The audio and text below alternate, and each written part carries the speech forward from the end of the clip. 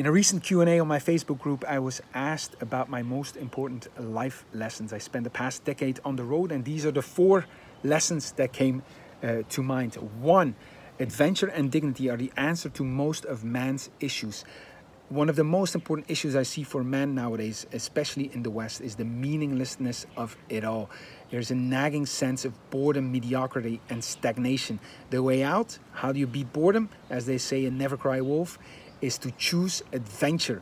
When faced with a fork in the road, choose the path of adventure. Choose the path, as Zan says, that will give you the best memories.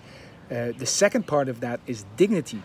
With every moment of the day, every action I take, it's the way I walk, the way I talk, the way I drink my coffee, I have the freedom, the liberty, the opportunity for dignity. I can feel honor and I can create beauty. Those two together for me are dignity. And it's a great liberty we have, and dignity no one can take from you if you don't let them.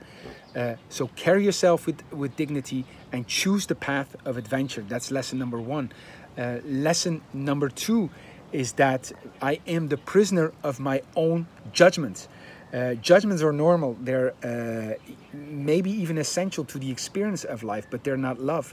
Love is the opposite. Love is the suspension of judgment. Buddha says that love is the absence of judgment, but because of the inescapability of judgment, I believe that the suspension of judgment is a better definition of love.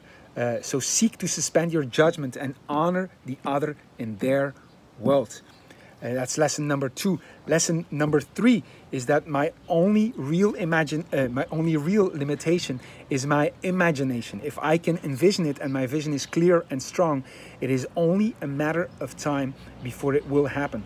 15 years ago, I could not imagine the life I'm living right now, what I'm doing, where I'm traveling, who I know. I could not even imagine it, but I came here because every time I had a clear vision, it became true.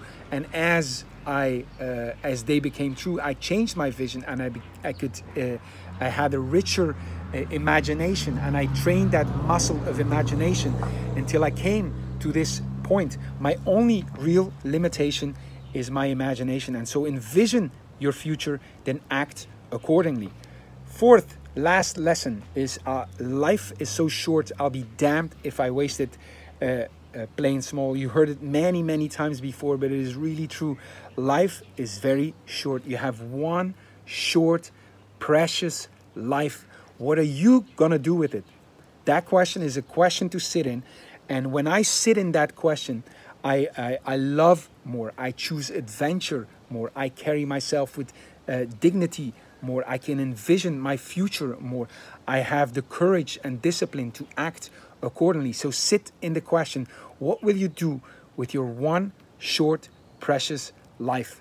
Those are the 4 first life lessons that come to mind when asked about my most important lessons I learned a decade on the road.